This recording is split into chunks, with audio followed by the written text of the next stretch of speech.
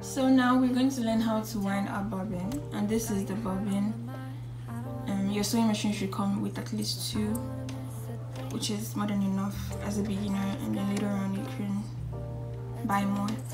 But yeah, I'm going to remove the thread, and this time I'm going to follow a different set of rules. So on your sewing machine you should see 2 sets of numbers. One is not highlighted, the other one is highlighted. So the one that's not highlighted on my sewing machine is to just thread your machine normally, while the highlighted one is to wind your bobbin. So we're going to follow the numbers that are highlighted to wind the bobbin. So this one is still the same step, putting it in here. I'm going to do that again. So you just put it in here, and then you 2 is not the same. So not only is the text highlighted, but you also have these dashed lines, and the dashed lines is for the bobbin. So you first put it in here, number 1, and then number 2 you put it through the back of this as well, and then just follow the lines. Take it forward first, and then put it at the back, and then put it under the cylinder. So after you've done that, just take it down here. I'm gonna do it again because I can see it's kind of confusing. So after you put it through the back of this, put it in front of this, right? And then just on this thing protruding out, then under the cylinder, and then you drag it over here. So for number 3, you have to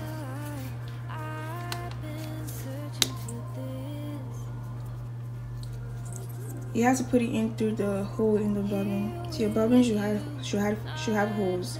You can put it through any one of the holes. So after you put it into the hole, you put the bobbin inside this, and then you have to move this over here. If you don't move this over here and you try to, press on your foot, it's not gonna work. So you have to first move it over here. So after you do that, just press on your foot control, and you should wind your bobbin free. So it's going really slowly because the settings on my machine has this on the lowest one. So if you just put it over here, it goes much faster.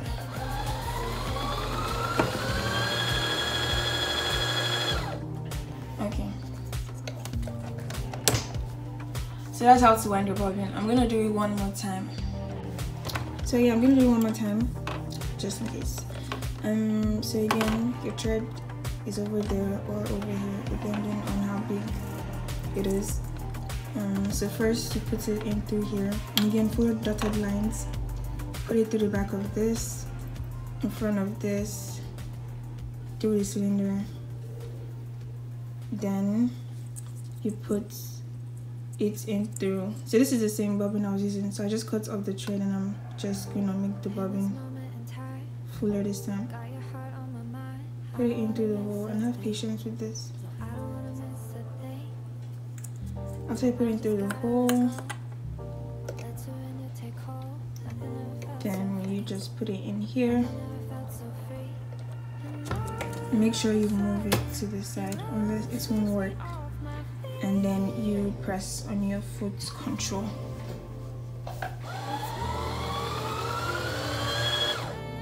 Oh yeah, one thing I forgot to mention, you should hold the thread up, because if you leave it down, it's gonna get tangled up with this. So just hold it up, and then when you're done, you just cut it off with the scissors, or you can even cut it off right now if you want to. But make sure it's really low or you're holding it up.